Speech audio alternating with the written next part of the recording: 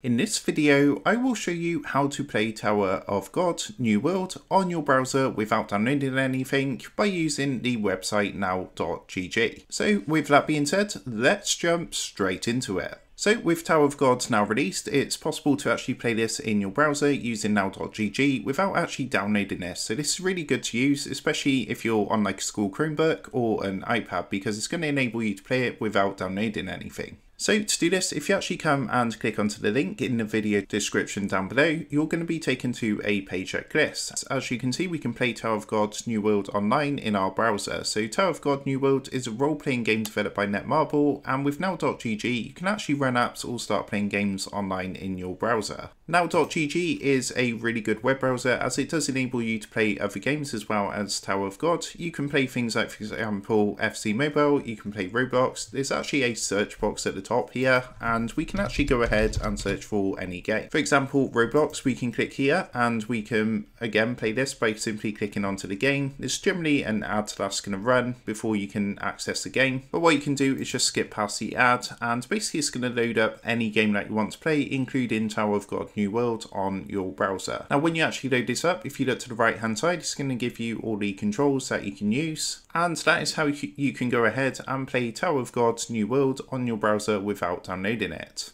So with that being said, I hope this quick tutorial did help you out today, and if this did help you out, I would really appreciate it if you was to consider dropping down below the video, leaving a like, and also subscribing to the channel. With that being said, I just want to take a minute to thank you guys for watching this quick tutorial, and I will see you in the next video.